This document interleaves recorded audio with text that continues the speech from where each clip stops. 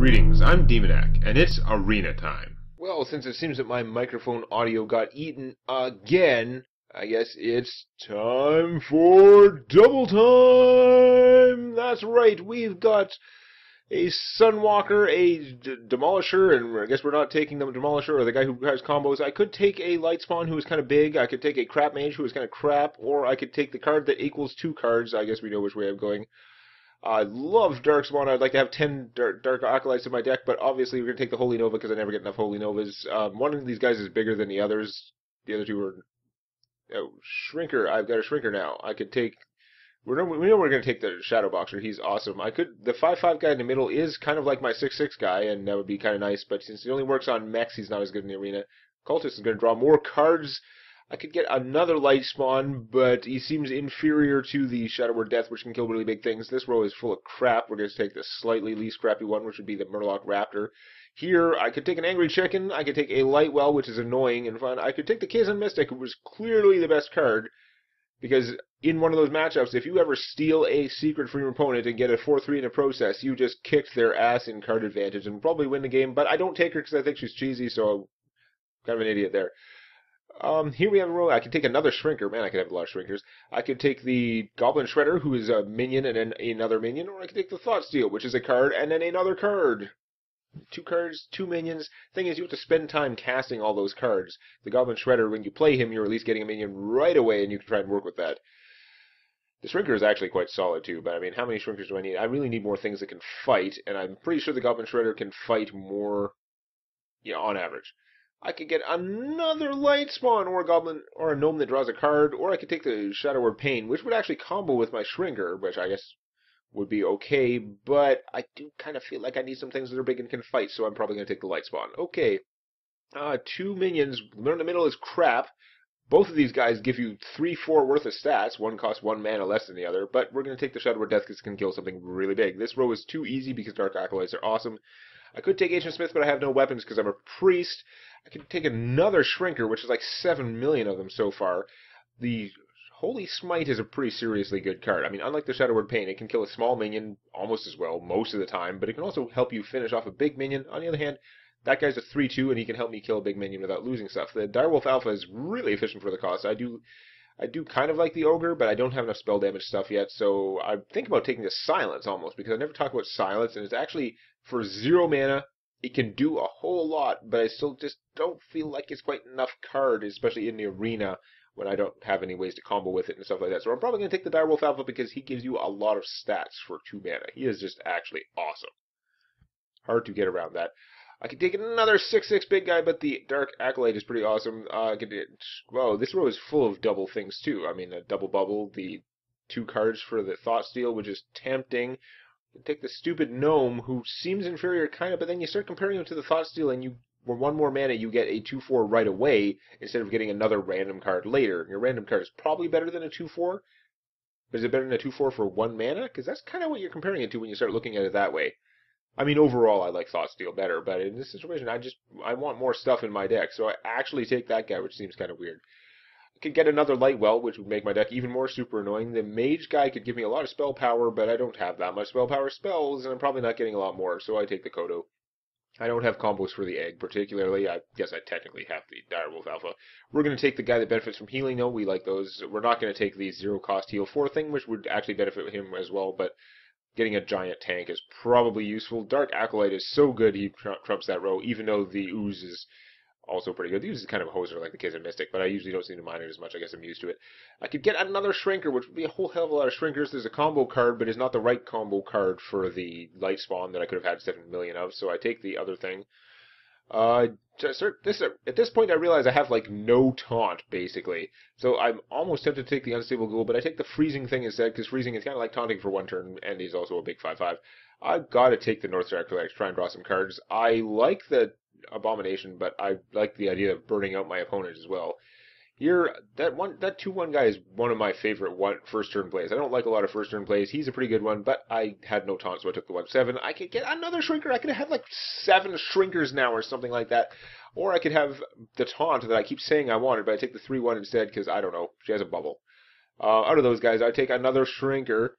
I could take another Kodo just to have a pair to mating pair of Kodos, which was actually probably been a good idea, but I do get a whole actual extra card out of the Drake thing, so it gives me spell damage. Technically, I have a combo. I could have a 10 mana combo where I play the Drake and then Holy Nova and I get 3 damage, but that's probably not going to happen because I don't have that much spell damage. I only have 1 copy of each card, and they're just going to get together there. So, we're waiting for an opponent, and it takes forever, even at double speed. Yeah, matchmaking just feels slow sometimes. Okay, we have a shaman, and I have a handful of good 3-cost type things. I'm actually going to pitch the death thing because it's for killing really large minions, and hopefully my opponent doesn't have any really large minions this early in the game, and I can just get more stuff to help me get an advantage into play. And he plays a crappy Murloc. It's actually one of the power Murlocs, one of the really good ones, but it seems like a pretty crappy first turn play, which indicates to me he probably does not have a handful of Murlocs. Although if he did have a Murloc Tidehunter and put it out, that would be kind of impressive, because it would give you 2 Murlocs that would each be getting +1 from that guy. But that's not what happens. He just makes a totem, which is much less unpleasant for me. Now I get the Northshire Cleric, which would have been awesome earlier, but nevertheless I can coin out one of my 3-cost guys. I had multiple choices. This is going to take a lot more doing to kill, although being a shaman he could annoy me by earth shocking it. It still wouldn't be enough to stop me from killing his crappy Murloc. So I can get that out. There are going to be a lot of totems out there to do bad things to me, but I think the obvious thing to do is kill a Murloc. The question is, do I play my 4-3, or do I do what I just did, which is play a Northshire Cleric and heal the guy to draw a card? I do like getting extra cards. My opponent has nothing but totems out. If he has some Flame Tongues, he could cause a lot of damage. He has 3 of the 4, almost a complete set, but of course I'm going to start killing him now. And beat him for 1, and I have to figure out what to do with my 4 mana, which is not that obvious. Oh yes it is. Goblin Shredder, since there's nothing out that can kill it. I like playing it a whole lot more when there aren't a lot of enemies out there to do the 3 damage, because really it's kind of fragile. And I mean, it's fragile and yet gives you another guy, which is actually pretty good. I know it's good, but it just doesn't feel great. Oh. Okay, so he used a Bloodlust to kill off 2 of my guys, which I guess is good for him, but I mean, I get all their death rattles, so I ended up with just as many guys. They're just less good guys. One of them's going to buff the other ones. And he's going to, of course, buff the thing with 1 hit point, just to make sure it doesn't survive. Good job, you dumbass crabsmith. Frost Shock! Ah, look at that, it had 1 hit point. Lava Burst! Okay, well that was unpleasant. He blew up my orc. I liked that orc. Oh well. So now he's got a totem, which I could just Kodo, but it's not like I need to get anything through that particular totem. I've got a lot of mana. I could play 4-cost guys and 2-cost guys and just get out some stuff. I'm going to keep the Cult Leader in my hand, obviously, because I don't have anything to do trades. So I'll just draw a card there and play a Murloc Raptor. Murloc Raptor had the least hit points, so obviously we're going to give him +1 attack. That makes the most sense. I don't know. This isn't quite as bad as like the previous turn situation, so I guess it's not that big a deal. My opponent has a healing totem, which is not that exciting, and they're so... Why did they Ancestral Healing a full health totem and give taunt to his healing? I was probably going to kill your healing totem anyway in case you got a Bloodlust. Or whatever. Flame Tongue. So I could Kodo that thing again. It's, again, not really worth it. I could be using my mana to deploy a variety of guys. I'm in this problem where I don't want to play the Cult Leader preemptively. So I'm actually going to burn a little mana there just to get her out, because it does give me some pretty strong stuff on the board. And if there's a giant AoE now, she'll survive. I should actually end up with some decent stuff left. My opponent's going to play a 5/4 crappy heal himself, and he does get the Taunt Totem, which is probably helpful for him. I have so many shrink guys, I could actually double shrink her down to a 1/4 temporarily and beat her face in without losing stuff. After I kill the Taunt Totem, obviously.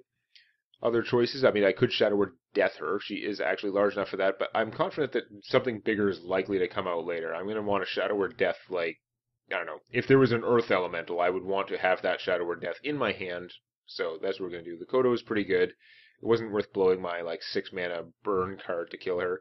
We do have to... Oh, I guess I don't have to kill her. I'm just going to go completely crush my opponent, because, I mean, I have, a bubble taunt thing to stop her, and even if my opponent blows up the bubble, like this, he's still got to use his only guy to kill that, and I've got this giant army of death that is going to kill him unless he, lightning storms him somehow.